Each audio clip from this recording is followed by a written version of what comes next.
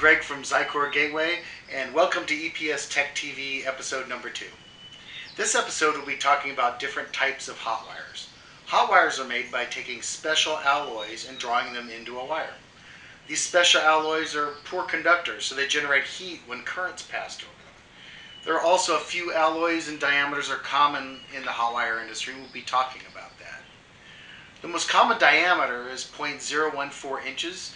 And by the way, that is not 14 gauge, two different things.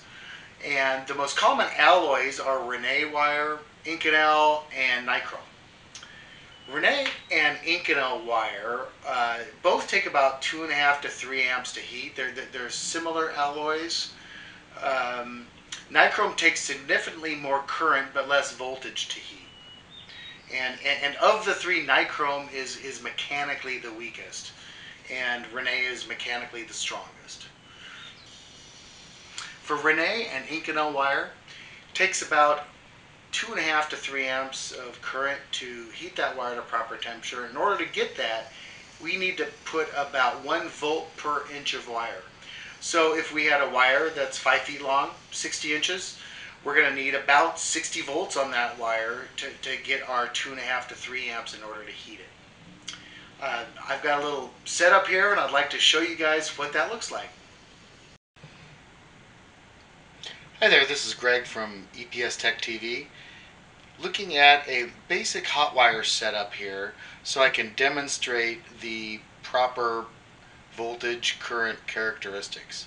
We'll just look at the voltage today. The current takes a little more time and a little more understanding, so we'll be looking at that in future videos. Let's take a look at what I've got here.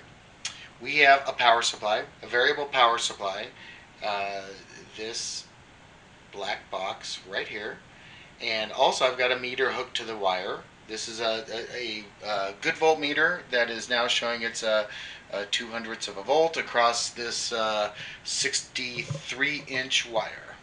So anyways, we have one end of the wire here, the other end of the wire back there with a spring attachment on it so we can put some tension on it. On this end I've also got a weight gauge so we can actually look at spring tension. We'll be looking at that in future videos also. So let me turn on this hot wire. You can see our voltage goes up about 66 volts. If you can see, the wire is slightly red.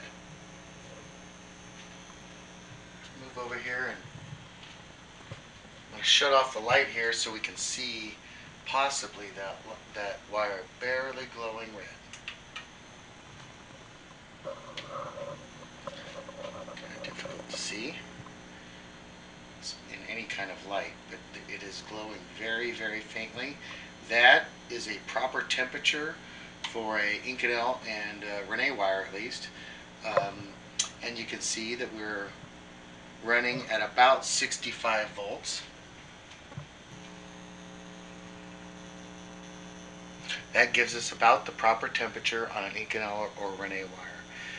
Future videos we'll be looking more at things like spring tension and multiple wires and stuff like that.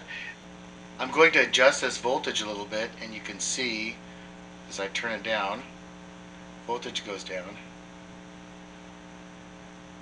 and now the wire isn't nearly. Turn it up, and the voltage goes back up.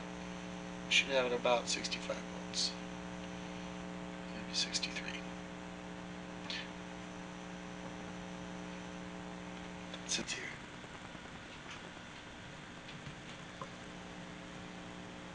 Now we can see it glowing.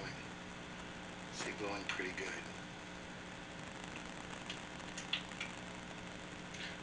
Of course, any kind of light, can't see it glowing. Anyways, that's a good seat of the pants sort of adjustment for Inconel and Rene wires. 1 volt per inch, and when you get that, you should have a slightly glowing wire that you can see in the dark. Thanks a lot, and God bless. Take care.